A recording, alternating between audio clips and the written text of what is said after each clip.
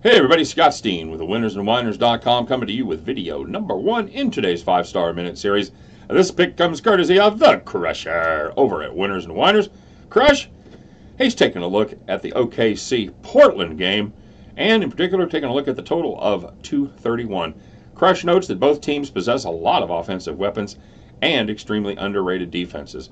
OKC has a lot of big men who are fully capable of protecting the paint, which is what Portland's offense likes to do. Meanwhile, Portland's offense only scored 101 in their last game and is entering this one with absolutely no rest, playing on a back-to-back.